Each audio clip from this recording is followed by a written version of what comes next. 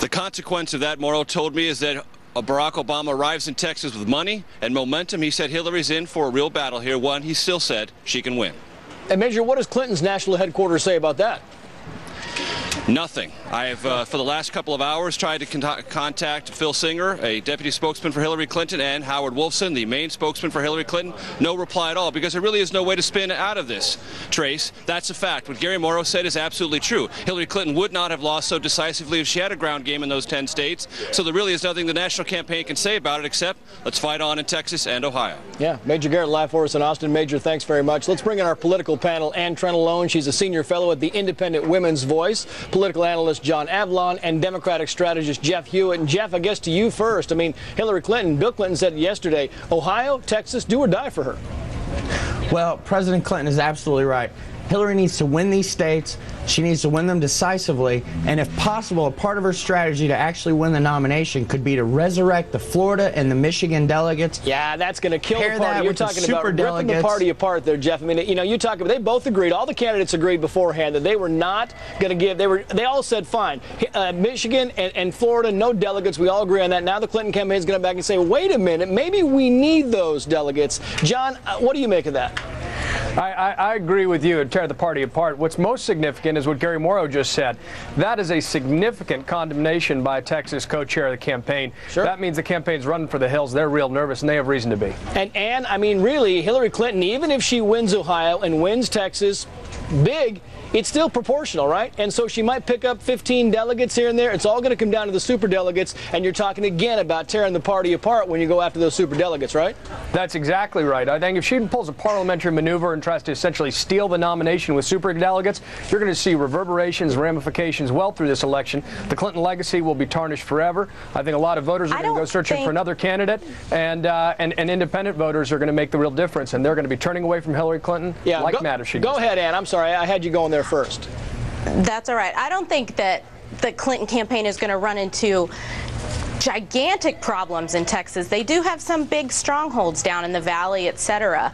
But I think the Gary Morrow comments are really interesting. He knows something about winning elections in Texas, and he knows something about losing elections in Texas.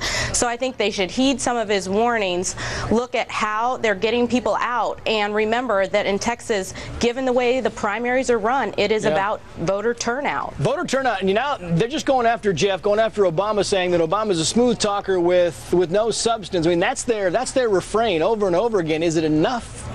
Well, we'll see soon. I think that the increased turnout will actually benefit Hillary in the rural parts of Texas among working class people. So I don't think this Texas primary is over yet, and we should not count her out. John, 10 seconds. Of course we shouldn't counter out. This primary still got to happen. But independent voters are going to be a factor, and Obama's got the momentum, he's got the money, and Hillary's on the ropes. And you want to wrap up the left for us? The left side Basically, of the debate, that is. Basically, I think it's going to be a hard fight, and this is Hillary's last stand. The panel could sit tight for us. That'd be great. We're going to come back to you here in a minute, but I want to get back to the top story. One of the top stories of the day was so many. John McCain. John McCain, the article in the New York Times coming out saying that John McCain had an inappropriate relationship with a lobbyist and that he might be a political hypocrite. We'll talk to our panel about that next. Well, it seems a lot of presidential campaigns are forced to address a scandal at one point or another, and now it's John McCain's turn. This morning, McCain came out swinging over a New York Times article suggesting he had an inappropriate relationship with a female lobbyist. Well, something like this is always distracting and very disappointing, and I hope we can, by doing what we're doing here, put to rest the whole situation. How the incident will ultimately affect McCain's campaign remains to be seen. Back with us now, political analyst John Avlon, senior fellow at the Independent Women's Voice, Ann Trentalone. She's representing the right, and Democratic strategist Jeff Hewitt. And Jeff, I know you're about to tell us that this was journalism at its finest, so go ahead, you first. Did we lose? Did we lose Jeff? I saw Ann. Jeff, can you hear me? I hear you now. What's your question? My question was, I know that you're about to tell us this was journalism at its finest, so go ahead. Well, I just think that, you know, the difference in the different campaigns, you know, that's just... You think this article was fair, Jeff? Well, I do, but here's what I think. John McCain must take us for idiots if he thinks that we believe that he's never done a special favor for a lobbyist. Hello, he's a member of the U.S. But that's Congress. off subject. That's not the point here. The point here is the article calling him, saying he's a political hypocrite, that he did a favor for this woman and the people who this woman works for time and again. Do you think the article was well-sourced and the article was fair and this is good journalism? I don't know how well-sourced the article was, but I think you read it. Did you read it? There were no sourcing.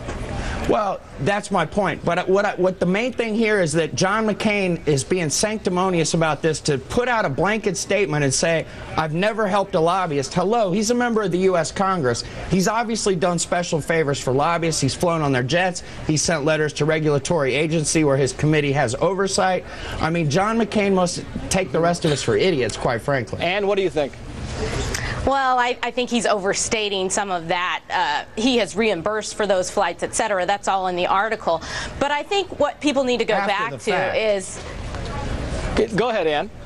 After the fact, you can do that. It can still be legal if you're reimbursed for those kind of payments after the fact. A smear article, Ann? I mean, the stuff, the politics notwithstanding, was the article fair in your estimation?